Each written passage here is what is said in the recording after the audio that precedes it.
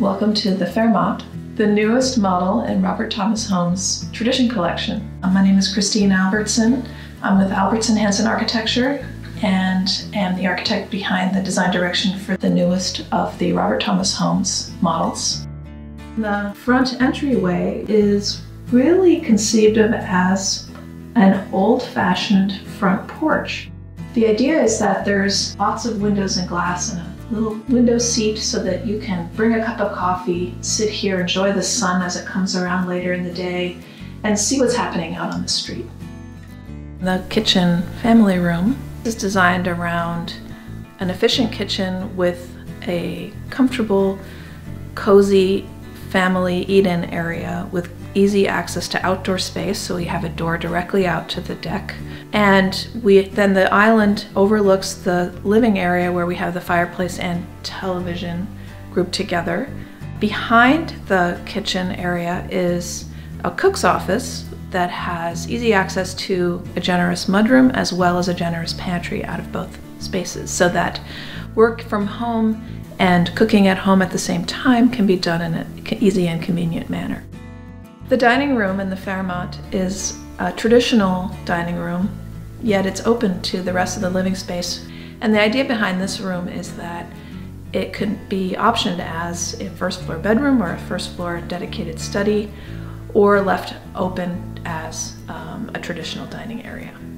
On the second floor hallway, at Architecture, we try to create transition spaces that are more than just a hallway or a stair, but more like an architectural event. At the Fairmount, what we have is a feeling of like an interior courtyard or piazza on the second floor that the stair is a central element of, and all of the bedroom spaces and the extra living space on the second floor open off of this piazza, giving it kind of a feeling of being the heart of the home on the second floor.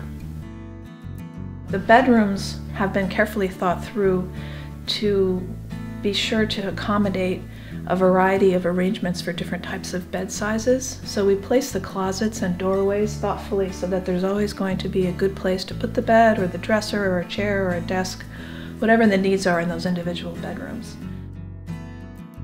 The master suite is raised up 2 steps from the rest of the second floor, which gives the master suite a feeling of being a special retreat that's a little bit different from the rest of the second floor.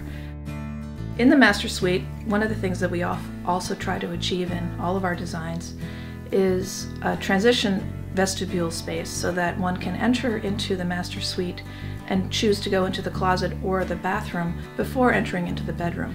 One person can sleep in, or if they're not feeling well, the doors to the bedroom can be closed and the closet and bathroom can be accessed without disturbing the other partner. Our goal with designing bathrooms is to create a feeling of a carefully thought through and well-proportioned room, just like any other room. It just happens to be the bathroom. And this master, I think, really achieves that very well. We have the shower and linen opposite the vanity that form kind of the main space, and off of that we have a subspace that goes out toward the backyard, almost like a little porch, where the tub is contained with beautiful windows overlooking the wetland. The laundry room opens up off of the second floor bonus room, which is a very good setup in my view because it allows a family to do their laundry and fold their laundry and manage their laundry while they're hanging out as a family in the evening or the weekend, creating really natural and comfortable spaces where you can both socialize and get the work done, which we all know happens at the same time in busy working families. For pricing, photos, and additional information, visit robertthomashomes.com.